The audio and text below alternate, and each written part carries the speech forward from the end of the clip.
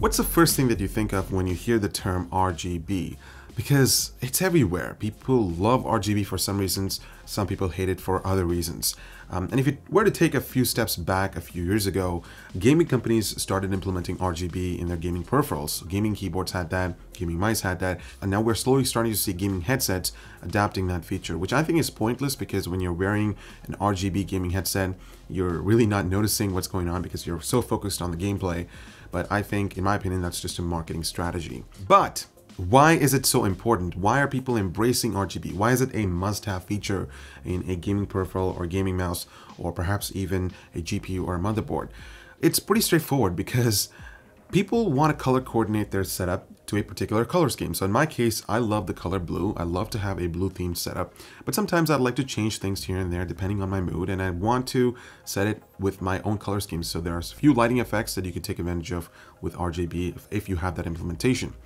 Now we're slowly starting to see case manufacturers take advantage of that, and that's awesome because when you have case lighting inside built into the case, you can take advantage of its lighting effects through software, and you can control those lighting effects through software.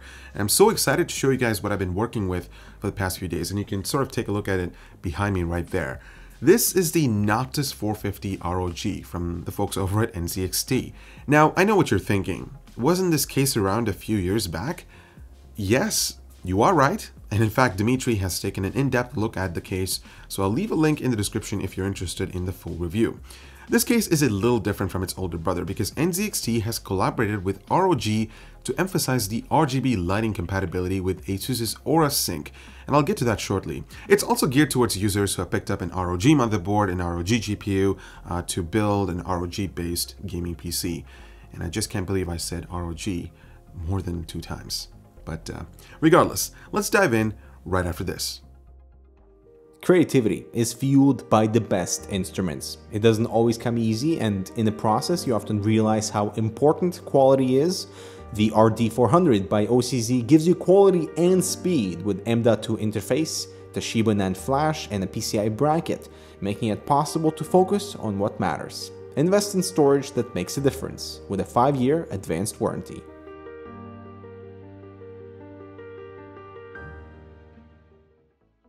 Alright, let's address the price point of the Noctis 450 ROG because it does not come cheap. Priced at $180, it competes against the Phanteks Evolve ATX TG, the 570X from Corsair, the Master Case Maker 5 from Cooler Master, and a few more.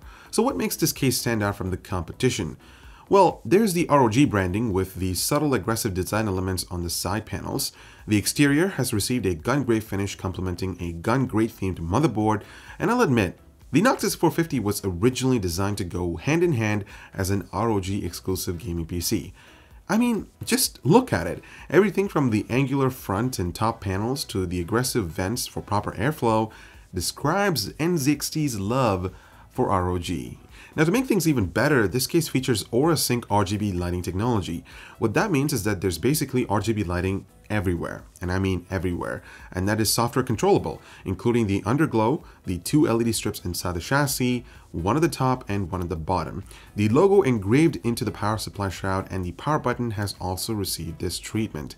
I have to admit, the attention to detail in terms of lighting has not been compromised, and I appreciate NZXT for setting that standard. And that's the main selling point for the Noctis 450 ROG. Aura Sync allows all the LEDs to display the exact same color. Literally, exact color coordination since it comes from one source, which is the motherboard. There is something that I'd love NZXT to address in their next revision, and that is the GPU compatibility. For example, I used the Strix RX 480 to test the Aura compatibility, and to my surprise, the included hard drive bracket got in the way when mounting this card. Obviously, eliminating that solved the issue, but if you're planning to take advantage of all 6 drive bays, you might be disappointed. The rest of the components were thrown in for aesthetic purposes. For example, the mighty Kraken X62 was mounted on top of the 1700X to showcase that gorgeous Infinity Edge display. Speaking of the 1700X, I'm currently in the process of switching over to it as my primary rendering workhorse, so I'm super excited for that, and stay tuned for that video for the benchmarks. The ROG Crosshair 6 Hero motherboard was an excellent fit for the case because it features 2 12-volt RGB headers, one of which gets populated by the 4-pin RGB cable for the case lighting, and it works fantastic. The Dominator Special Edition memory kit from Corsair adds a little bit of character to the build, showcasing the white LEDs.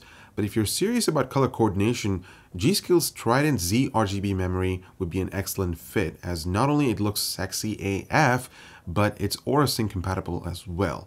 Taking a look at the software, it's fairly simple and intuitive to control lighting. In my case, I'm greeted with various lighting effects tabs like static, breathing, color cycle, rainbow, comet, flash and dash, which sounds ridiculous, strobing, option for the LEDs to react according to system temperature, and music. Each can be set to either synchronize across components or set individually, including the PCH, the strips, and the GPU. I wish there was brightness control options to slightly tone down the color, but perhaps we could expect that in a firmware update. Well guys, there you have it, a simple and short showcase video featuring the NZXT Noctis 450 ROG. I was definitely excited when this case showed up in the studio because I had the right components lying around to take advantage of the lighting capabilities with Aura. The ROG Crosshair 6 Hero motherboard was a beast, and it's a great foundation if you're looking to build an X370 based high-end Ryzen gaming system. The other components were sort of handpicked. The memory was just lying around, but it looked pretty cool. The Corsair memory just looked fantastic, and also blends in really well with the setup. But I did have a small wish. I did wish for something that NZXT could work on in the future, and that is support for their new AIO coolers to take advantage of the Aura lighting capabilities, because I've used the X62, or I've currently used the X62 to cool the 1700X inside that case. And the only way to control lighting is through CAM software. But maybe ASUS and NZXT can work some way to sort of link both those softwares so we can synchronize the lighting effects throughout the entire systems or the components. So I think that would be pretty awesome, but it's also challenging. But I want to hear your guys, or I want to hear your thoughts about this build or this case. What do you guys think about it? Are you sold on the whole RGB thing?